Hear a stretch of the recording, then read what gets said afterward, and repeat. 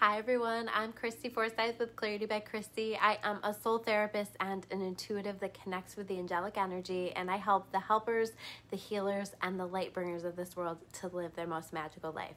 So if that's you and you're watching on my YouTube channel, make sure you hit that subscribe button below with the bell so you can get notifications for all the videos that I'm sharing here on this channel.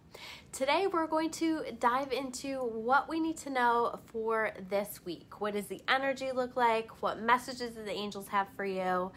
And I want to apologize to you guys. Well, I don't even know if it's an apology, but I do want to acknowledge the fact that I haven't done an energy video. This would have been if I didn't do it this week, it would have been the third week, because I needed the time, to be honest. I needed to bring my energy back, and this is something that I really encourage for other people. It has been so busy here, and I'm so grateful for that. It's been so busy, and I really haven't had a whole lot of time even to feel out the energy in a lot of ways. It's been so busy. So yeah, I took a couple of weeks off. This is something that I always encourage you guys to do, is to follow your flow, and when you're needing to pull back a little bit to refresh your energy, that you do that. So I'm happy to be back though. Make sure you say hi if you're watching live or if you're watching on the replay. So we're going to talk about this energy. It's funny because somebody asked me earlier today if we are in retrograde right now, and we're not. But it's funny because a lot of times when I'm using all the words, like I have in this title, a time to refocus, a time to redirect, a lot of times we are in a retrograde, right? But that's not where we're at right now. I think we actually have a lot of forward moving energy, right? But one thing I noticed with the monthly readings that I did over on my YouTube channel, which if you didn't catch yours, make sure you swing by there and get yours. But one thing I noticed is that a lot of people are feeling, there is a universal theme of feeling pressured for certain things to move forward. It's almost like we feel ourselves preparing for something. And I think as a collective, we really are preparing for something. And you know, in our own personal lives, we're preparing for some big stuff. And so I think that we feel the pressure of that, and we feel all of this forward moving energy where it's like, take action and do the things and all of that stuff. So I think that we're feeling that pressure, and so it might feel kind of stuck. I actually think that things are moving forward, but they're not maybe moving forward at the pace that we would prefer them to. So we really have to pull back and trust in that divine timing, and trust that things are going to manifest as they should in the right timing. And so your job right now is just to continue to take inspired actions as you feel inspired. I feel like the other part of this though is in finding balance. So that was what I was trying to do for myself in taking off from the videos, was to find a balance and to just kind of be able to take the space to go within again. And that was what I was feeling like I was needing. And that's really a question for all of you, is what am I needing right now? What is it? Because I think we all kind of have this like feeling like there's something that I need, but I'm not quite sure what. And what I would have you do is I would have you put that out to your angels. I would have you say that out loud or think that in your mind and invite your angels to give you that guidance as to what it is that you're needing right now, and then follow through with it. Then take action with that, because that's going to be a really important piece of this. So, awareness of what you need to balance and taking action on providing yourself with balance is also really important right now. I see this as a really big time. Like, I think we're feeling like we have questions coming up, right? We're starting to explore, okay, am I moving in the direction that I want to be moving on? And I think a lot of us have just a lot of questions, and we're exploring ideas, and we're trying things on for size, and we're trying to follow the flow of these intuitive prompts that are coming through, or the answers that are coming through. But I think that there's a lot of questions right now. And the whole point of that is to help us to redirect, refocus, shift our awareness to making sure that we are still on the path that we want to be on. Because I think like it's really easy for us to like step off path and get distracted or get caught up in stuff that doesn't really matter, or whatever it is that we've been doing, but it can pull us off that path. And I think we're getting this nudge to push us back on a path. We're getting this nudge to take steps in the direction of getting back onto our best life path. So ask yourself if you feel like you've stepped off. Ask yourself how you feel like you've stepped off and what it is that you need to be doing. Part of my process, part of where when I didn't do videos and stuff, part of that has also been that I just took a little space even to like not meditate quite so much or not follow as much of a structure that normally I find a lot of comfort in, a lot of balance in, and now I'm really stepping back into that because I know that that's really helpful for me. But I just need a little bit of a break, and sometimes we do. So where do we need to refocus?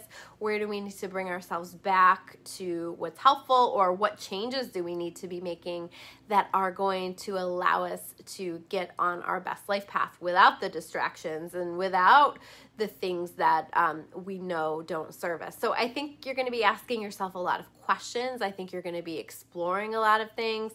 I think really exploring what things are in alignment with your best life. And so if you feel like you're spending a lot of time processing these things, I think it's really purposeful. I feel like it's for this purpose of helping us to be on our most purposeful path and living our most purposeful life. And so even the conflicts, even the stressors that are showing up are purposeful and are connected to this, are trying to show us the way, are trying to help us. But I do want to say one of the things that I wrote down when I was meditating on this was, be careful not to dwell on the past. It does feel kind of retrograde, doesn't it? Because like there is that energy as well. So try not to dwell too much on the past or get caught up on the past or romanticize the past in any way, or get too caught up on, if I had done this differently, my life would be this. Because that's not the point of all of this questioning that's happening. That's not what is needing to happen, and that's really going to take you down a rabbit hole that isn't helpful to you. Okay, so don't dwell on the past. If you need to take a look back at something to pull insights from it, to learn from it, that's a really different thing. But we don't want to spend a lot of time dwelling on the past. We really want to be focusing on the now, and where am I at now, and what do I want now, and where do I want to go with things, right? And that's really important that I'm talking about where do you want to go with things, okay? Because we can get very caught up in what other people want from us or what we feel obligated to do. And I just don't think that's going to work for us this week. I think there's going to be a lot of like discomfort in that if we are doing things for other people this week, or moving forward, period, right? So it's really about what is it that you want and what feels most in alignment for you. I feel like another word that I wrote down was choices. I think that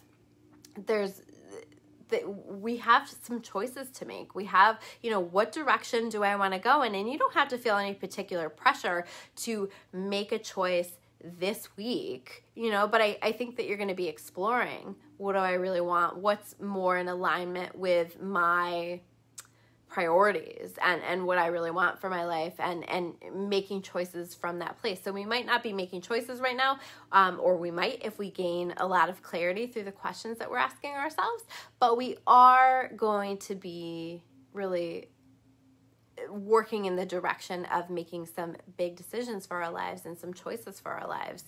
The other thing that I wrote down was challenging truths. Okay, so part of what is helping to redirect us, part of what's helping to guide us and show us the way is actually challenging truths. So these are things that you either are admitting to yourself, that you're finally acknowledging to yourself, where maybe like you've been bullshitting yourself a little bit, or that you haven't quite been ready to see, or this may be a truth that someone brings to you that is really difficult to process or accept, but it is the truth. At the end of the day, it is the truth. And so paying attention to that, this reminds me of like that Page of Swords energy, where it's like, you may not like the message or the person that delivered the message, but the message is still the truth, and you still have to honor the truth. And I think a lot of this is about, honestly, our truth within ourselves, and just being really honest with ourselves about what we really want and what is working, what isn't working, and where we need to go with things, and where have I wandered off my path.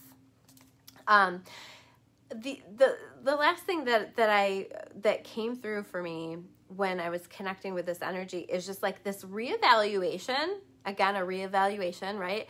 With our relationship with ourselves. And so I think that there really is potential for a deepening of a connection with ourselves, a deepening of a understanding of ourselves if we allow this process. And so we may not feel wildly social right now. We may not feel like we want to do all of the things, or we might, because that might be part of your process. But you may find that you're wanting to spend a lot of time with yourself to just sort of allow this process to happen and to get to know yourself. Because I feel like it's like we're peeling away a new layer of the onion here, right? And we're getting to know ourselves on a deeper level. So that is the purpose for all the questions. That is the purpose if you're spending a lot of time in your head or feeling really confused.